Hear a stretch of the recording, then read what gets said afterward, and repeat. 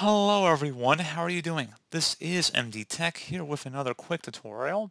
In today's tutorial, I'm going to show you guys how to resolve if you're coming across a Steam error that says connection error, could not connect to the Steam network. Either check your connection and click retry or start Steam in offline mode. So it should hopefully be a pretty straightforward process here, guys. And without further ado, let's go ahead and jump right into it. So first thing I recommend doing would be to check your connection otherwise to other websites and make sure you do have an active and working internet connection.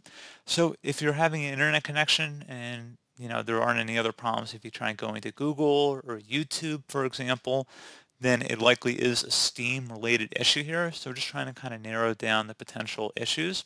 And if you open up a web browser as well, and you navigate over to a website, it's going to say Steam Stat.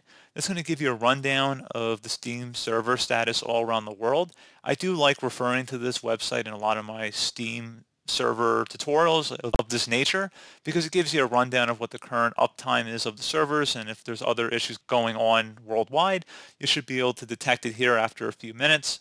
So, they do have downtime every once in a while, so you just check back and, usually if you come back an hour or two later and try and connect back to Steam, you should be good to go.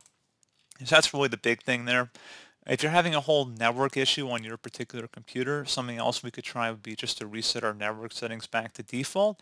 So if you're using a Wi-Fi based connection, you're going to have to get your Wi-Fi credentials off the back of your router, or if you have them written down somewhere. So just take note of it because we are going to reset our network settings back to default. So you're going to have to enter that back in once we reset our network settings. So open up the search menu and type in settings. Best match should come back with settings. Go ahead and open that up. On the left side, you want to select network and internet. And then on the right side, you want to go scroll down underneath advanced network settings and go ahead and left click on that. And then underneath more settings, select network reset. Reset all network adapters to factory settings. So this will remove and then reinstall all of your network adapters and set other networking components back to their original settings. You might need to reinstall other networking software afterwards, such as VPN client software or virtual switches. Your PC will be restarted. Select the Reset Now button. Are you sure you want to reset your network settings? Select Yes. And now you will need to sign and close out of your system. So go ahead and just restart your device at this time.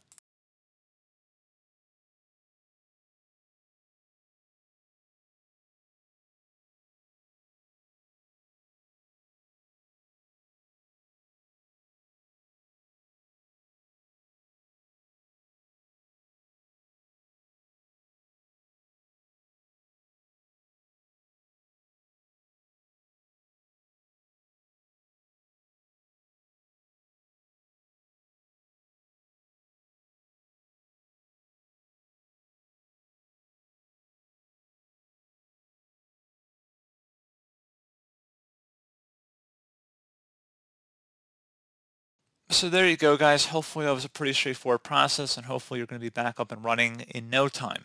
So as always, thank you for watching this brief tutorial. I do hope I was able to help you out, and I do look forward to catching you all in the next tutorial. Goodbye.